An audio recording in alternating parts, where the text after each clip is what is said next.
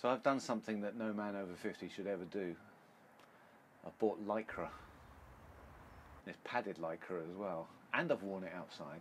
And this is all part of getting fit for this cycle ride that I've got myself talked into. We're going to cycle 600 kilometers across Vietnam in 6 days to raise money for MAG, which is the Mines Advisory Group. Now, MAG raises awareness of unexploded ordnance and land mines all over the world, particularly in Vietnam and Laos and Cambodia. The amount of bombs that were dropped there 50 years ago was phenomenal, and a lot of them are still there now.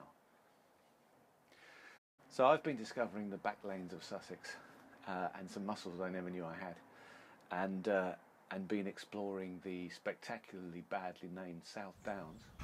20 minutes to get up, 2 minutes to come back down. There are definitely more ups than downs.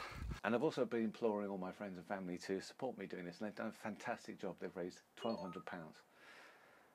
And I also made some money out of a theatrical thing that I did, so I put that in the pot. And now what I want to do is appeal to the wonderful members of the FWD and see if they will match what we've already got. Now, it's only about £100 each.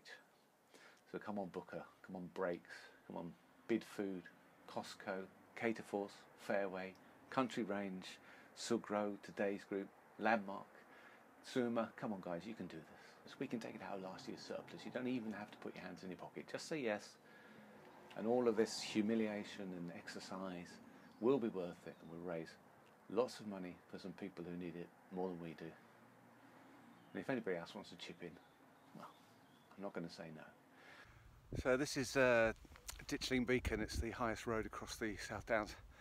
I haven't ridden up it. I came that way. It's much easier. But I think what I'm going to do is next week I'm going to come up the road here. Right, where's my hat?